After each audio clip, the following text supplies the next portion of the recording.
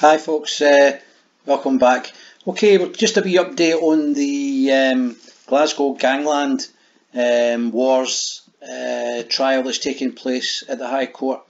The link for the story will be in the description. It's by Grant McCabe. Stephen Daniels tells Lyons v Daniels gangster trial of a 100-mile-an-hour car chase before he was rammed off the road. The 39-year-old was left with horrific facial scars but told jurors he has no memory of any attack after his car hit a pole on an M8 ramp. A member of an alleged crime family has said he had no memory of an attack that left him with serious facial wounds. Stephen Daniel was set upon after a 100-mile-an-hour car chase through the streets in the north of Glasgow in May of 2017. Daniel's Skoda Octavia was rammed at the on-ramp of the M8 motorway in the city's Port Dundas before it is claimed he was attacked with weapons. But the 39-year-old told jurors his next memory was waking up in hospital where he spent weeks recovering, and he has no memory of the attack. And apparently that's the man there arriving at court. The ex-taxi firm director was given evidence at the trial of 6 men allegedly part of the Lyons criminal gang said to have targeted the Daniels gang. The Daniels clan. Stephen Daniel yesterday denied his family were involved in crime and that it was not true there was a feud with the Lyons. Brian Ferguson, 37, Andrew Gallagher, Robert Pickett, Andrew Sinclair, John Hardy and Brian Bain denied charges at the High Court in Glasgow. The allegations include a string of attempted murders over a 15-month period. Right, moving on. It is alleged they targeted Ryan Fitzsimmons, Thomas Bisland, Gary Petty, Robert Daniel and Stephen Daniel. Okay, we read this yesterday. The charges span between June 2016 and September 2017. In various locations, including Glasgow, North Lanarkshire, Renfrewshire and Manchester. Daniel, who used the name Peebles in court, was attacked on May 18, 2017. He has spent the previous evening at a Rangers and Aberdeen match at Ibrox.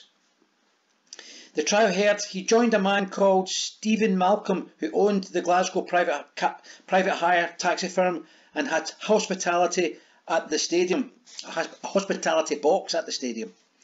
Daniel dropped people off after the match before heading home himself. He was in the city's Milton, that's an area of Glasgow, when he then spotted a Volkswagen Golf facing him. Daniel said the vehicle then deliberately hit the side of his Skoda. An Audi S3 soon joined the chase as Daniel put the foot down to get away as fast as he could. The pursuit then continued into the nearby Possil area. Prosecutor Paul Kearney asked Daniels what speed he was going at. He replied at one stage he was doing about 100 miles an hour. The Audi ended up being the only car going after Daniel as he raced towards the city's M8. Mr. Kearney, as that was happening, what was your intention, Daniel? To drive down the wrong side of the motorway to get away? But he recalled his car being smashed into. Daniel went on, it was presumably the Audi. Then I just passed out. I remember skidding towards a pole at the foot of the road. And that's the on-ramp at Port Dundas onto the M8 just before the Springburn cut-off. The Springburn cut-off would be on the left as you go along. So that is the Port Dundas on-ramp. So that must have been where he came off and hit something there. And that's forensics there at the scene. The court was shown photos of Daniel's badly damaged car. Mr. Kearney said there appeared to be blood that had pooled below the car. The prosecutor asked him, "You don't recall the assault upon you?" Daniels, "No." The court heard he was then under sedation in hospital for weeks. This involved at least 2 operations for extensive injuries. Mr. Kearney, you were seriously injured to the head and face. You bear the scars of that today. Daniels, yes.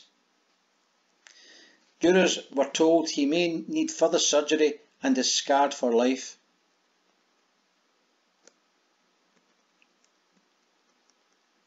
Daniels went on to state it had quite a bit of an effect on him.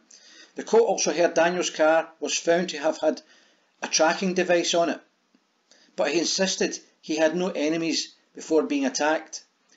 Mr. Kearney, the Daniels family are alleged to be in a serious organised crime group.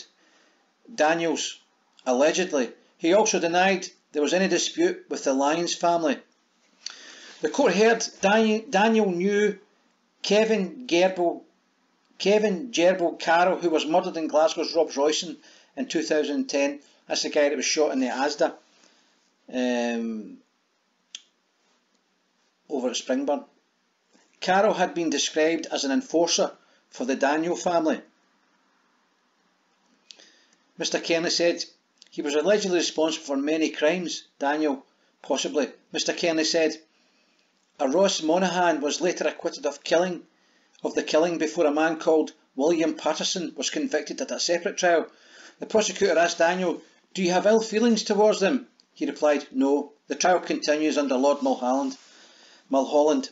Okay folks, that's about it. That's at 6 minutes 13. You don't really want to go above 6.5 minutes. So I think there's another story relating to this which I'll take a quick look at, and if it's anything decent I'll bring it to you. So for now, peace out.